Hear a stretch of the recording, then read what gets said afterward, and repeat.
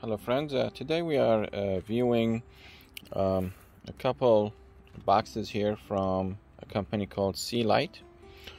These are LED lights for headlights for a Pathfinder 2008. At least that's the one I have, but you go by the model number and that may apply to other vehicles and models. I'm not sure which ones, but the user's manual usually will tell you that under the I think it's maintenance and care section in the user's manual. So this one is 9007, and that's what my user's manual says, and it also says HB5 next to it, but this doesn't say, but in the listing itself, the title, it does say that, and the model is S1 from this company. That's for the headlight, and these are for the fog light. My Pathfinder has a fog light lights installed already from factory, but I thought since I'm changing, or if I'm going to change the headlights to white bright LEDs, I might as well do the same with the fog lights, otherwise will maybe look weird. But the model number for the fog lights, my vehicle user's manual says it's H11, and this is H11F2 for the company model. Now, they go by lumens for brightness, of course, and I chose, I think it's 6000 K for brightness, color temperature, 6000 K. That's kind of above daylight, so it's like kind of bluish white, but it's very, very faded blue. You won't see it, but the brightness is 9000 lumens. I think that's for both, so each one will be 4500 lumens, and these are 6000 lumens, so each light is 3000 lumens for brightness, also 6000 K for color temperature. So they were sealed in a shrink wrap. I opened them up last night, and there is a user's manual. You can see my fingerprints on it. But I was looking through it yesterday, and there is a video on YouTube you can watch about how to install the stuff. So it comes with these double-side tape and 4 zip ties. You can use them if you would like. And this is fanless design for both of them. They don't have fans. So there is the heatsink. I'm just going to pull this thing out so you can see the whole thing. It also comes with couple of gloves here, pair of gloves to use while installing them. Of course, don't touch the old or the new bulbs with your bare hands, since oils from your skin will eventually burn the bulb. At least that's what they say. So this is how it comes. This is the heatsink. This twists. This is heatsink, and this twists out. And when you install it, this is vertical, so the LEDs will be at 3 and 9 o'clock in your headlight assembly, and you will plug in this into your headlight connector for the vehicle. So that's for the headlights. And fog lights, sort of same design, but I think the thing is blue instead of red. Same thing about extended warranty. It did not say what the warranty is to start with, but it said register to extended 6 months. Now I'm not sure what the warranty is, but hopefully they continue to work. We don't have to use the warranty. But I'm going to try to remove this from the box with one hand. Difficult.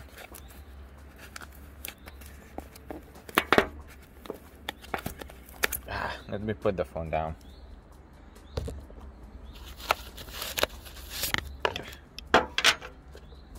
Okay, so these are the fog lights, sort of similar design. Let's see. It's not focusing, and I need a tripod for this. Okay, and there is the connector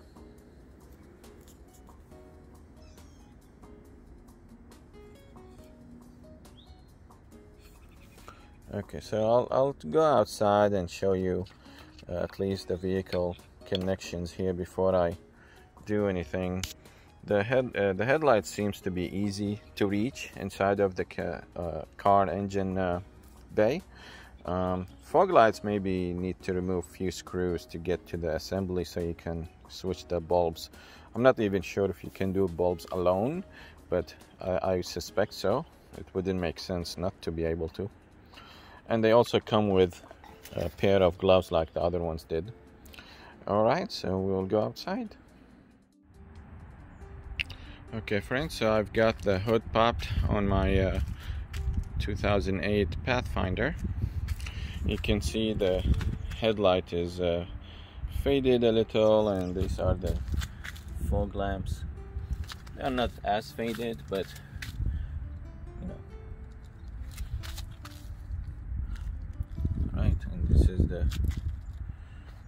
other headlamp. But let me show you, it's very easily accessible to replace the headlamp. So the inside, you see that big connector there, that's the headlamp, and you've got a couple more here if you are interested in doing, which I will probably be replacing the turning signal as well, if they have a specific turning signal that's also LED, but I would suspect it needs to be amber or yellow. But that's the tail signal, turning signal, and this is the headlamp, and that's for the right side assembly, and this is the left side assembly where the battery is. Let's see, where is it?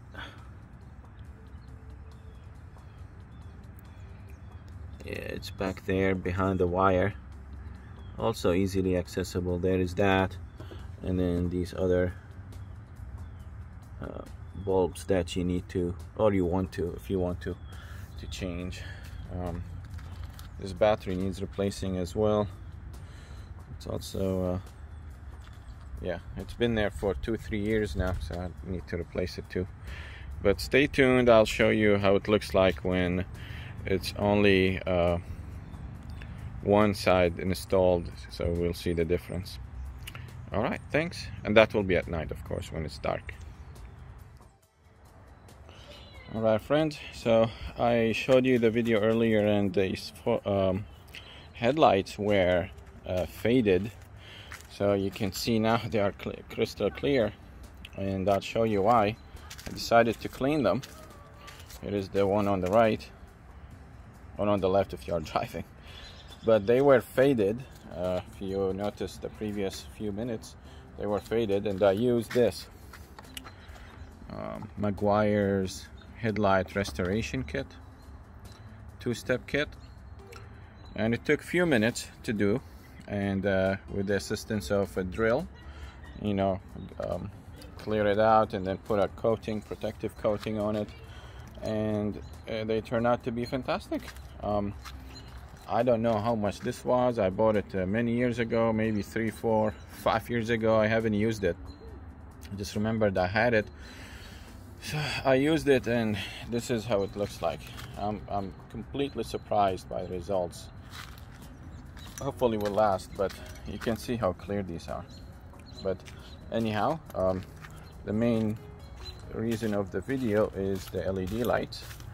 Let me turn on the lights.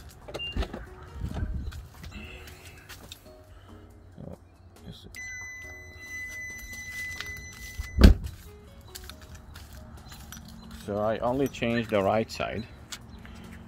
So there you go.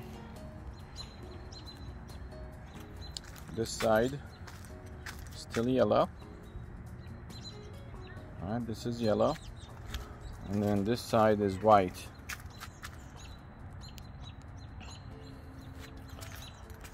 So I'm gonna go ahead and swap the other one too. You can see the difference here. It's amazing. Now I just want it to get dark so I can see, is it really further and brighter, or is it maybe just different color but not really brighter. So anyhow, stay tuned.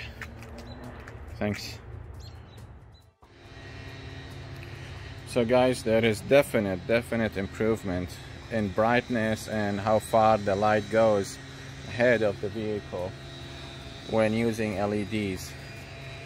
So you can see they're almost both same brightness, but it's very obvious the one on the right, the white LED, is brighter and more broad than the yellow one. So I'm gonna go ahead and swap this other one too. So there is the, you can see even the fog light. See the fog lamp hitting on the ground there and versus this yellow one. Let me go back up in here and see if you can.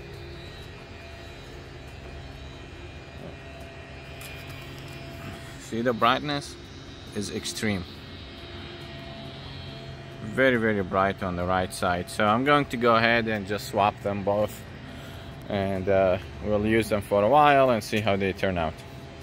Alright, thank you so much for watching. Subscribe to the channel, also like the video and share it, and if you want to see more of these videos, of course, subscribing and ringing the, or clicking on the ring bell up there so you can be notified. Apparently my phone tells me the brightness level. So my phone tells me this white one is 6000. Isn't that amazing? I just noticed this. White balance is 6000. And when I'm moving here, it's 5000K. Huh. I didn't notice this before. So how about the fog light? Fog light is 5500K. Oh, here is Senor. Okay, bye. Well, friends, so I decided to order the turning signal LED bulbs. So you can see my turning signal indicator here is clear plastic. It's not orange. So the bulb itself is orange or amber. So I did purchase this one here. Comes with two bulbs. I asked specifically and they said they fit the front turning signal.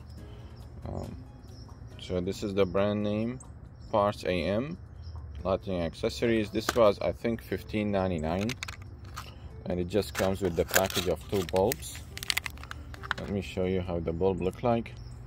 And I'm going to go ahead and install one of them to see how they will look like. But let me remove one out of the package.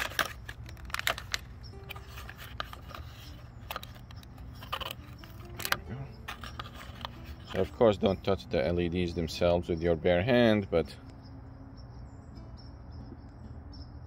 so this is how they look like. So it's about 60 LEDs according to the description. We put it here. I can do it with that. 60 LEDs, 30 of them will be amber and 30 white. So generally it will be on white, but when you turn your turning signal on, it will be off on the amber ones. At least that's what they said in the description. So I'm gonna try replacing that and see what happens. I'm gonna turn the LED lights on, and just so you can see the difference. It's not complete dark now, so it may be better. So here is the, okay. Actually, I'll show you. So there is the original one. Now I suspect this new one will be, instead of amber, will be white, which is fine because I don't usually use them without the front LED and fog lights on, so it should be fine. But let me turn the LED lights on, and the reason I got them is because I want them to be visible when I'm using the LED lights and the turning signal. So of course now you can see almost not that visible.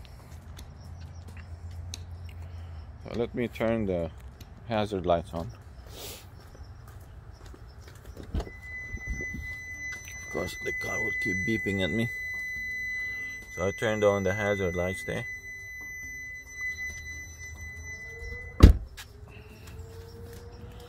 So just want to show you the different brightness. So at night, if you are in a car in front of me, you know, facing me, you may not see the blinker on, which I want you to see. So imagine you are here. It's really hard to tell if the blinker is on or not, so I'm gonna see if the LED will make it easier. Okay, stay tuned. Well guys, I have a problem. Look here.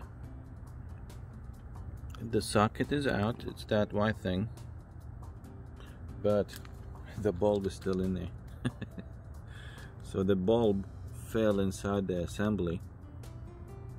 So now I have to use something to fish it out. I'll try with my fingers first and see if I'm lucky. It's a considerable size of bulb, so I'm not sure if it's gonna work. But it's this size. But I have this tool. I'm gonna try to use it. And it has LED light in the front, and you press it and a hook comes out from the front like so. So we'll see if that's good tool to use. I had it for years, I never used it, so no, maybe it's a good time to use it.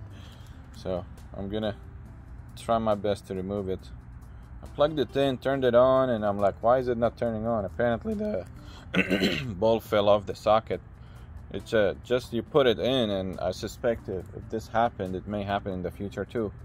But okay, we'll let you know.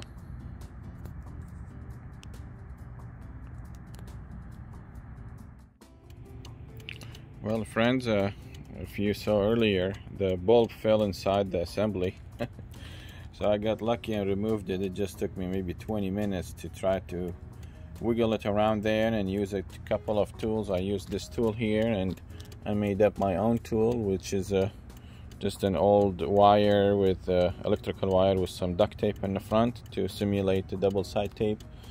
But the old bulb, this is how it looks like, by the way. When it's on, it's only white. It's like on white, but when it's blinking, it blinks orange, which is good, which is what I like. This is the type they call switchback LEDs. So these are not the ones that will create hyper flashing. So these are switchbacks, and that's how they are working, just like the old ones, the original ones. The problem is the connection is weak in the base there. Like, I wonder, even if I put it in and everything, after a while of driving, you know, bumps in the road and stuff, it might fall off inside the assembly again. So I'm going to use this tape. This is a tape I purchased from Amazon. It's designed to be used on low voltage electrical and other things, and it is resistant to water, moisture, acid, all these things. It makes it a good candidate to just wrap around there, and hopefully keeps it in place. So I'm gonna do that before I replace them both. This is still the original, which seems bright, but if the LEDs are on, the headlights, it will not be visible. So I don't know, we'll see. I'm gonna put the tape on it and see how it looks like. Thanks. Hello friends, so I purchased that LED, as you saw in the video, that first one, and that doesn't even click in the spot, so I'm not gonna even use that. But I did not test, apparently using hazard lights and just the daytime running lights is different than using turning signal, because turning signal requires the relay, and that's where the hyper flashing happens. So when I tested this one last time, I thought it doesn't do hyper flashing, but I didn't test the turning signal actually, so it may do that as well. But I wasn't going to use it just because it doesn't click in the spot in the socket, so it will fall inside the assembly like it did the first time. So I'm not going to even use this at all. But I went ahead and purchased 4 different models, 4 other ones. Some of them are $26, some of them are like $15, but this is the one I like the most. It's the brightest and everything, but they all do hyper flash. They all work good. with the hazard lights on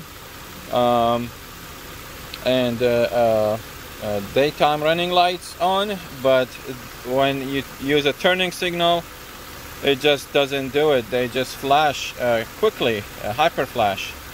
So the relay is telling you there is no bulb in there, although there is one. It just, they use less power. But let me demonstrate. So I have this one plugged in right now,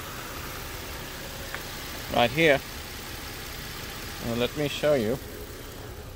The engine is on for the reason of me testing the turning signal. So see that?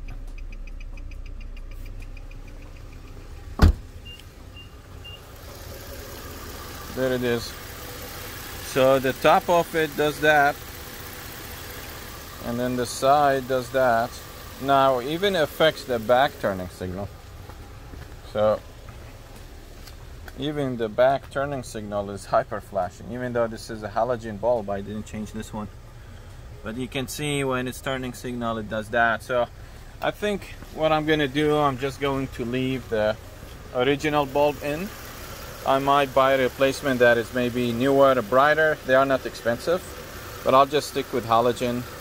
I don't want to do splicing and installing something different like a resistor in there. Let me turn the engine off. Hold on.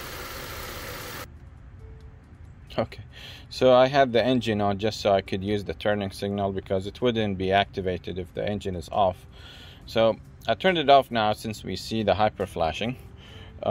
I'm going to return them all to Amazon. I think it's kind of waste of effort to try to do LEDs for a turning signal. Then you'll have to put some load resistors in there, and you have to splice in that. And I'm not a car mechanic or a car electrical genius, so I don't want to make some bigger problems than it's not worth the effort.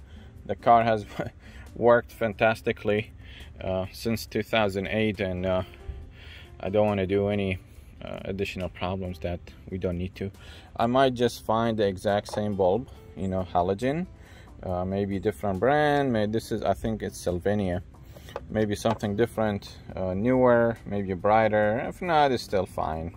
Just nothing wrong with this. I just wanted it to be very bright and visible. But okay, I think that's all. All right, thank you so much. If you have any questions, leave them in the comment section below, and I will respond back to you. Thank you so much. Bye.